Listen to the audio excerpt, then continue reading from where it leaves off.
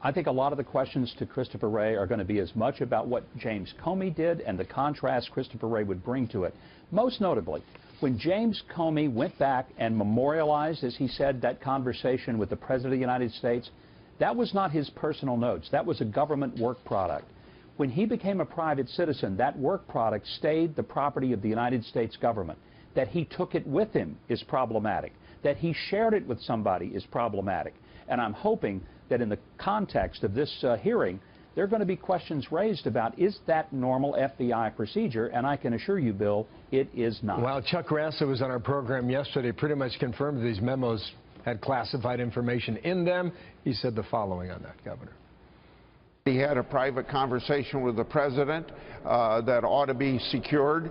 We're going to have a chance to view them, but they're classified information, and so I can't talk about that, but I'm going to be doing that in the next 24 or 48 hours. Again, I don't know why the senators haven't seen them already, at least those on the committee. Maybe they have, and they're just not sharing that information with us, but this is an issue, and Christopher Wray is going to provide some answers.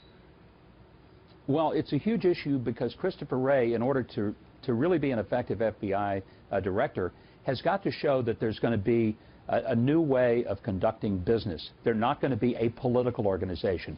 They're not going to change the name of an investigation to a matter because of political pressure.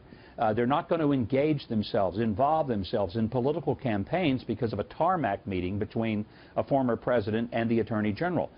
If they don't do that, if they don't get that clarification from Christopher Wray, I don't think he'll be confirmed. I think he will, because from all indications, he's a pretty straight arrow. Well,